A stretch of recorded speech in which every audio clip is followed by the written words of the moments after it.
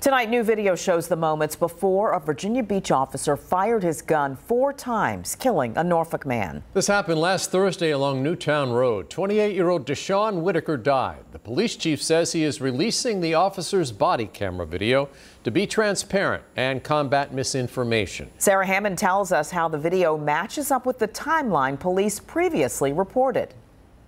On Monday, the Virginia Beach Police Department shared body camera and car video of the day a police officer shot and killed Deshawn Whitaker. That video confirms the timeline and events previously released by the department. And Chief Paul Newdigate says they wanted to be as transparent as possible about what happened on December 1st.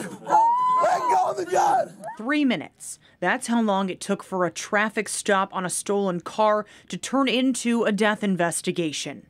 Any loss of life is a tragedy. In the video shown Monday, you can see the officer alerted to the car in the parking lot of the Newtown Baker Crossing Shopping Center. According to police and the video, the officer tried to detain Whitaker and he ran. The officer then tried to arrest passenger Jacqueline Ortiz, who, according to police and the video, repeatedly reached for her gun. In a jail interview with 13 News Now, Whitaker's wife denied reaching for her gun. I was telling the officer I am armed, but I'm not going to do nothing.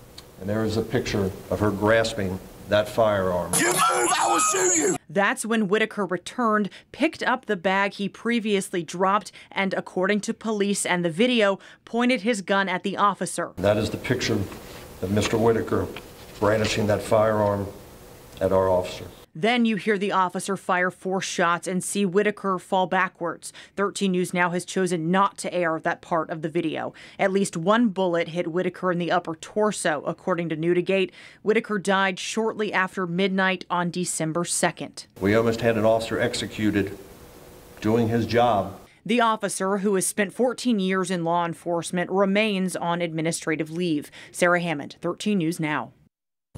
Chief Newdigate says they are doing their own investigation and the Commonwealth's Attorney's Office is conducting its own independent investigation. And once those are complete, there will be an administrative review of the results. We're told the Commonwealth Attorney is the one who will ultimately decide if the officer's actions were justified. This weekend, Deshawn Whitaker's wife spoke to 13 News Now from behind bars. Jacqueline Ortiz-Whitaker is facing several weapons charges. Police say she repeatedly reached for a weapon. Ortiz denies that. However, she did admit she isn't legally allowed to have one. Ortiz told us she believes her husband would still be alive if they acted differently. Just put your hands up. Don't even react. Because if I didn't react or my husband didn't react, my baby still would be here right now. All I can say is if it is the chance I get out, I won't never want to touch a gun again.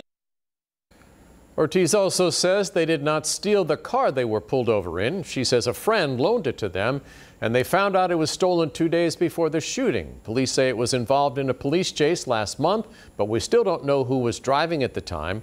Ortiz will appear in court on March 10th.